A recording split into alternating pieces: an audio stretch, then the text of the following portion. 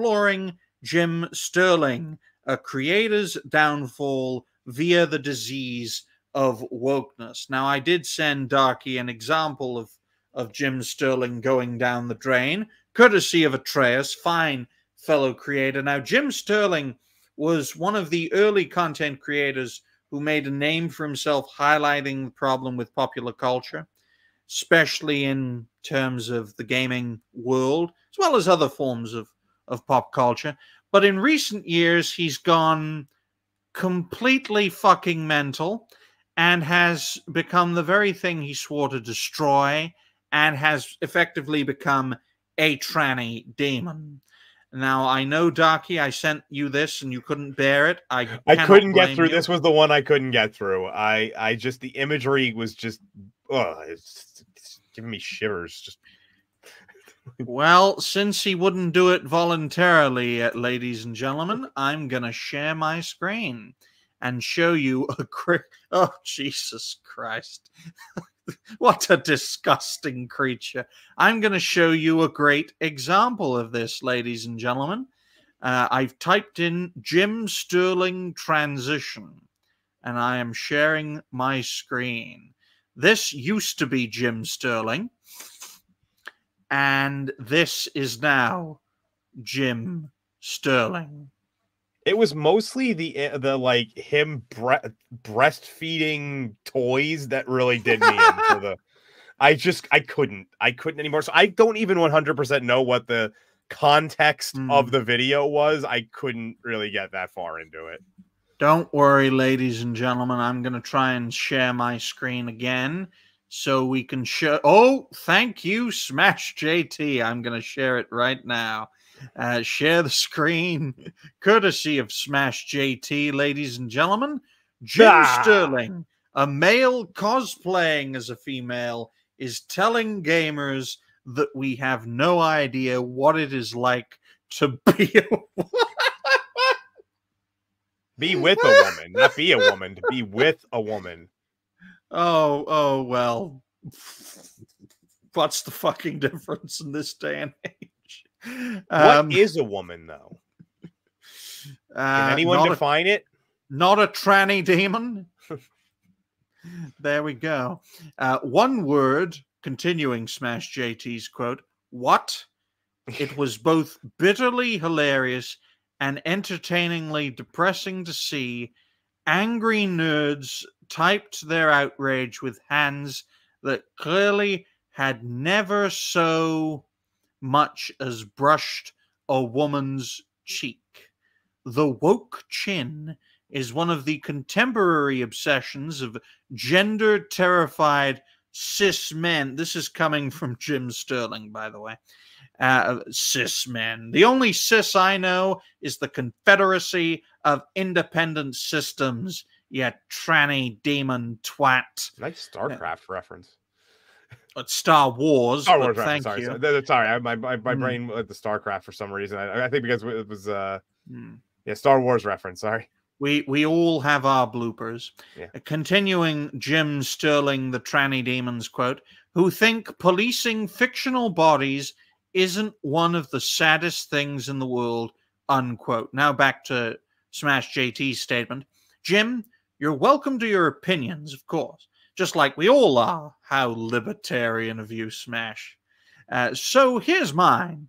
It's so blatantly obvious that because the direction of making women in gaming look like trans dudes fits your narrative, of course you'd cling to it and demean anyone that dares question it.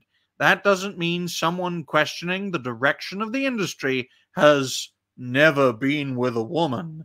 That is such a pathetically weak take. Now let's expand this. There we go. Would you stop, please? What are you doing to me?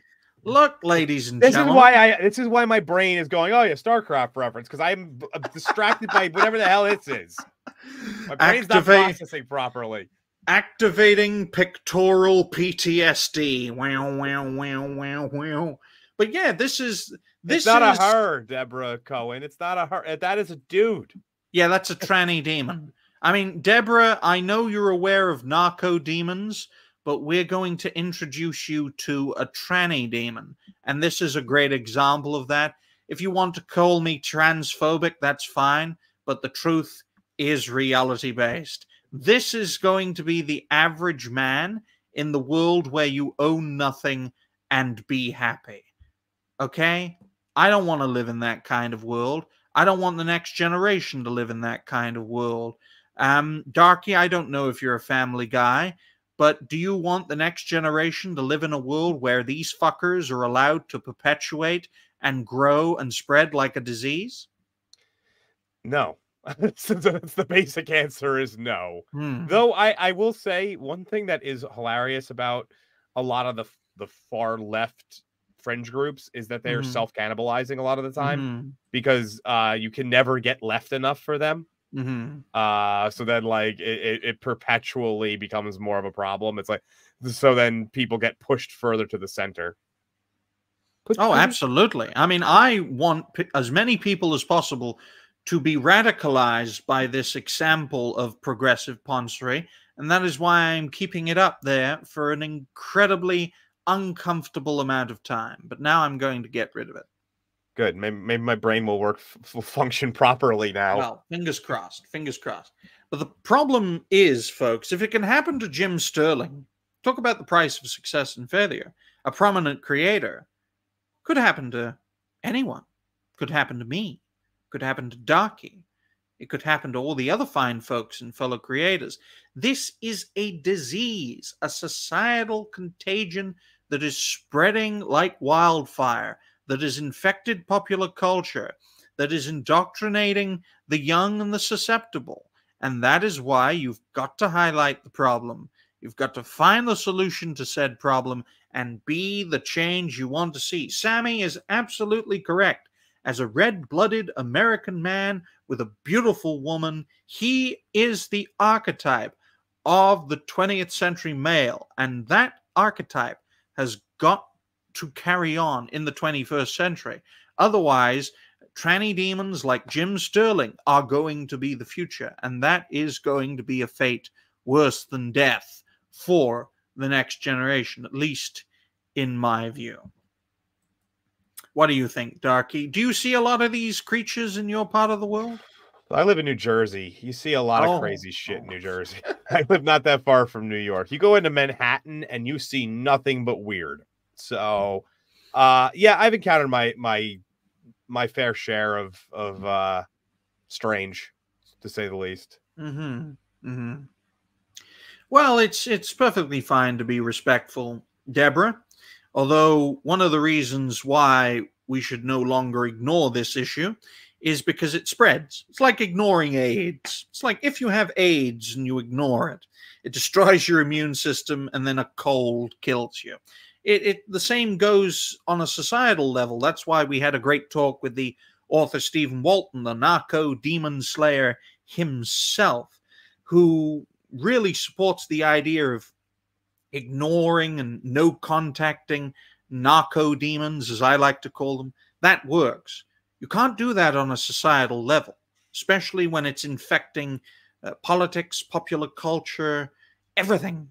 You cannot ignore it. Otherwise, it will get worse. And that's why over the past 50, 60, even say 70 years, it's slowly but surely been that slippery slope to the point where these fuckers can dance completely naked in public, in front of children. That is the one that bothers me the most, by the way. That is what the pride parades have become. They're no longer about the actual being proud about who you are. It's about weird, indecent exposure. It's just such a strain, and we're not allowed to say negative things about it, or else we're phobes. Well, I, for one, cannot wait for a new generation of homophobic and transphobic and, knowing these fuckers, zoological phobic people to rise and to be the change that they want to see. Because when that pendulum swings, you fuckers ain't gonna like it. Because the young people, especially in the United Kingdom, though there are more left-wing than right-wing, those that are right-wing aren't neocon rhino bastards. They're not even conservatives. They're nationalistic. They're what they're parents and grandparents would consider extreme by their standards. And as people get older, they tend to become more right-wing, politically speaking. So if that is the case, when those young people become middle-aged and older, whoo, the kind of systems we're going to see in the future, damn, that's going to be something to behold. But yeah, best of luck to you, Jim Sterling. Fingers crossed you don't sterilize yourself, because most of their kind do, because they're crazy. It's not offensive, it's the truth. And the truth is reality-based. There we go. Ryan with his charm, Darky with his flair, reality-based so sharp, all our viewers here, reality-based, dark hour, together we'll be your favorite.